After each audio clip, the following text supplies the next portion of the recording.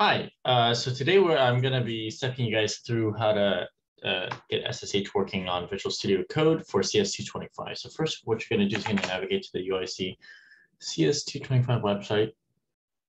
And now we're going to go to resources, Git in CS225. So this first part is going to be setting up Git, and then we'll be using that, including a repository inside the EWS SSH.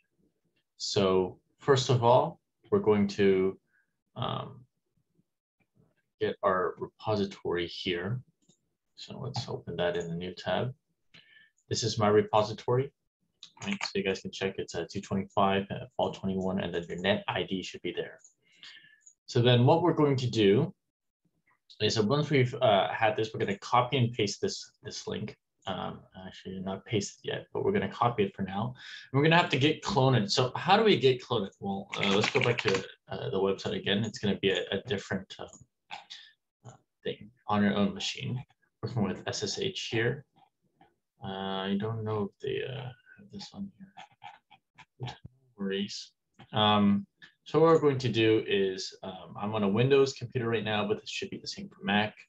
You're going to go to extensions on Visual Studio Code. Yours may be the purple version of Studio, which is fine. Blue or purple is fine. You're gonna look up remote SSH. Search that up, you'll see an install button right here. I've already had it installed, so you won't see it. Once you've installed, you should see this thing pop up. You may already have it, that's fine. You go to the remote explorer here. You're going to go, and some of you guys may have Docker containers or whatever.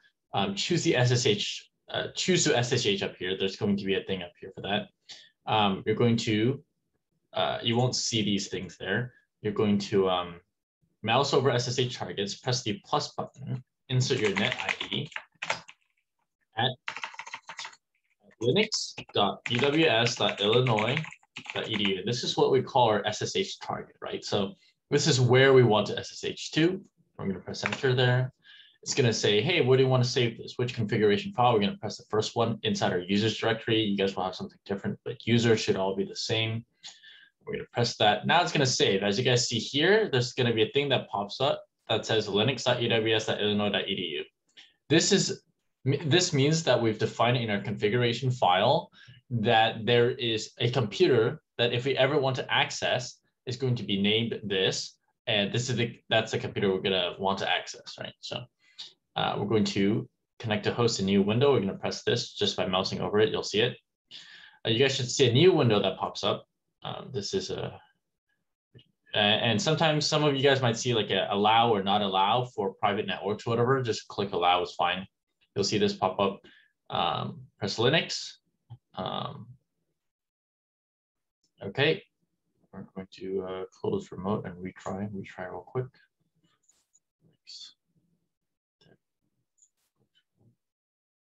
Oops.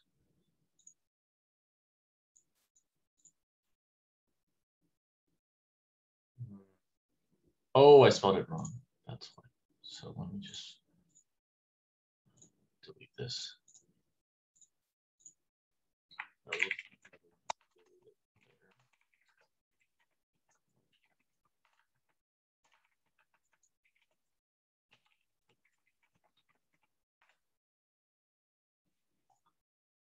There we go. Press this. It's going to ask us for Linux, which will fine. I'm going to enter in my password. It's going to be the same one as the Illinois password. Wait a second, it's setting it up right here.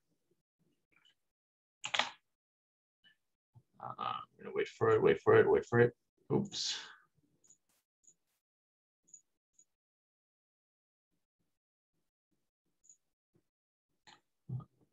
I'm going to put this up here.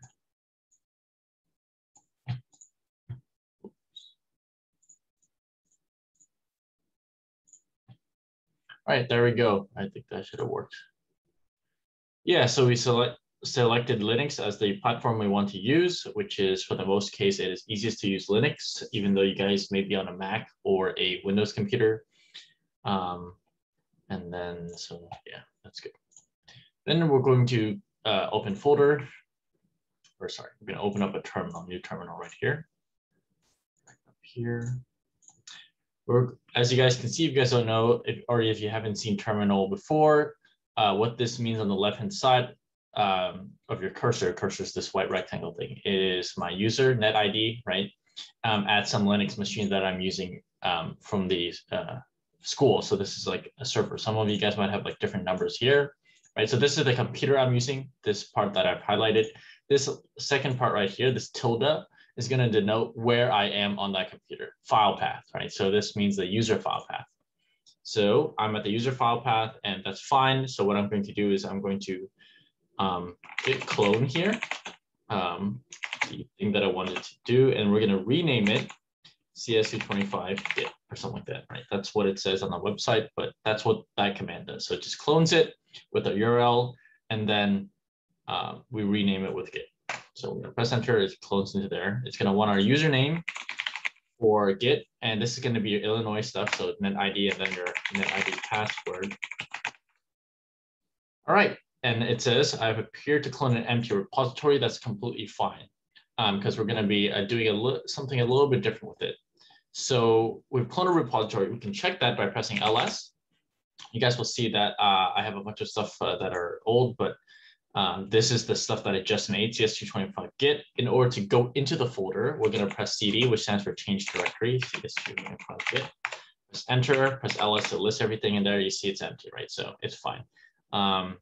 That's all good. So now what we're going to do is we're going to go to the add release repository as remote. And here, I actually implore you guys to actually do this optional step. It'll help. It'll be less annoying when you guys need to push. But I'm not going to do that right now. You guys can just follow this command and do it, and it'll store it for you. So now we're going to run this command. We're going to copy it, paste it over here, press enter. And note that I'm pasting this and pressing enter inside my Git repository. Okay, so just want to make sure that you guys are in the right directory. Now that we've done that, what we're going to do is run these two other commands.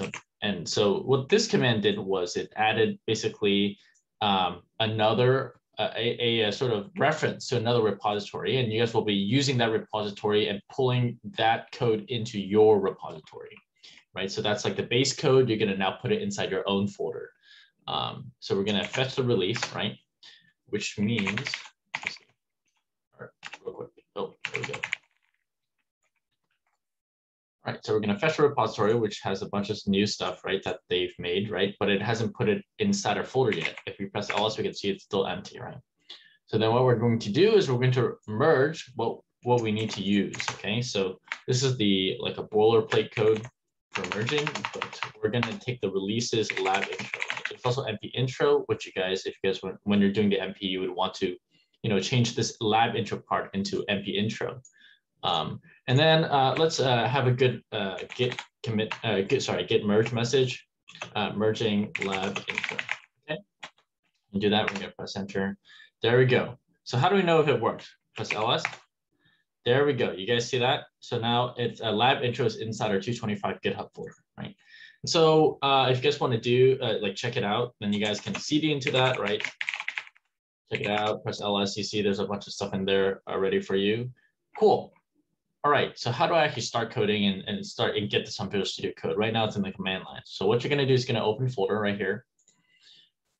Open folder, you're gonna choose the folder. So some of you guys may start off at a different path, but the idea is go to user 225 git, which is where we made the folder, if you guys remember, and then lab intro.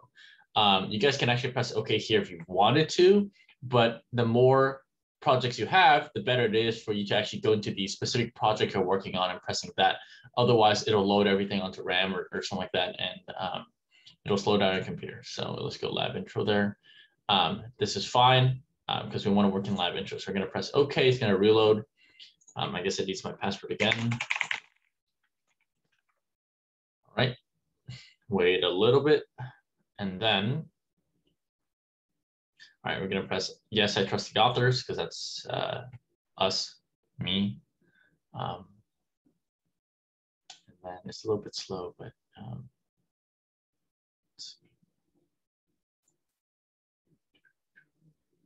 you guys should eventually get something over here that has all the files there. oops, I guess there we go, something like this, where you have all the files inside lab intro. And you guys can cross-reference this with the release repository of CS225 on the GitHub website, but you don't need to. So you guys can start playing around with this. So let's go to lab intro real quick. Let's say right here we have this, right? Create spotlight, return image, right? So let's just pretend we set image as a new PNG.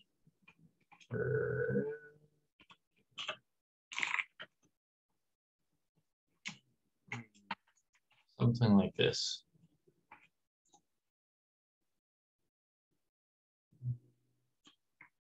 Let's see if this is working. I don't know. You might want to change something, or let's see.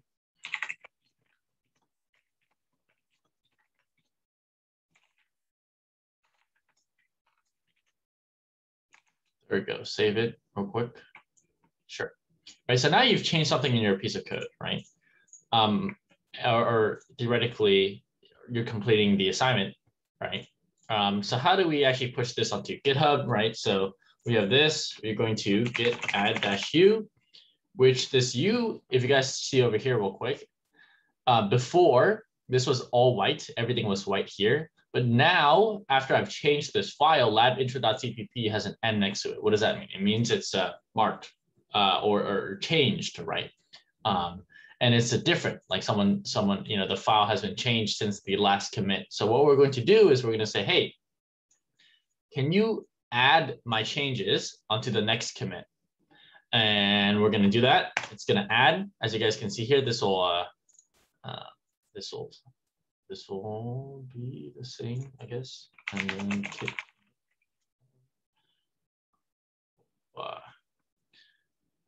make a message for it, which is add error. That. Right, so one file change, right? One insertion deletion. Now that m's gone, and then git push origin master. Okay, username again. So this is how we, you know, do all our stuff, and to push it onto the actual live server. Git commit basically just says, yes, I want to actually make those changes. I'm sure of it. Yes, here's why I made those changes, right? So here I said, oh, it's because we just changed lab intro or something like that. And then when we git push origin master says, hey, I want you to push all our changes, all our committed changes, right? We just don't want to like push any change because sometimes we may do something or in the middle of doing something that we don't want pushed. So we're just going to do like a git, you know, after we're done committing, it's going to push all the commits onto master on the server. If we go back to our GitHub now, dev, and note that it's github-dev.cs.illinois. We go to, it's fall, our fall 21 CS225 stuff. You guys will see, oh, look, it was an empty repository before, but now it has a lab intro. You can press into that. You know, it has all that stuff in it. Let's see if our change on lab intro was actually made. But as you guys can see here, right, there it is, right, line 64. So that's pretty much it to get it working. One more thing I would want to go over real quick is theoretic. So when you get all this set up and you want to test, right, you will run make, right? And you should see something like this, right? This is because I actually haven't completed the assignment yet. So it's complaining about not knowing what HSLA pixel is. But this means that it's working. You may get something along the lines of like, oh, module LLVM or like need something like that. That's going to be a bit different. You can just follow, I think the lab intro has it. Just run this command. So I think this is mainly for, oh, I don't know. I guess, yeah, if you see this, if you run make and it doesn't work, this is what you need. You need the newer version of LLVM, I guess. And then make test is the same thing. Nothing will happen because it is, you haven't made the functions yet. So there you go. And then this grayed out means that it is ignored automatically by Git. What does that mean? So when you add files or when you commit, right, this will not be there. This will not exist. And when you push, right, this will not exist on the live server because this is not only is it pertaining specifically like to your code and maybe some bugs or whatever, or to your machine, right? So like we don't want that on there in case it messes up with anything as well. So that's why it's ignored until it's grayed out. And you guys, for those of you who are interested, this is why. So there we go. That's it. Hope it helped.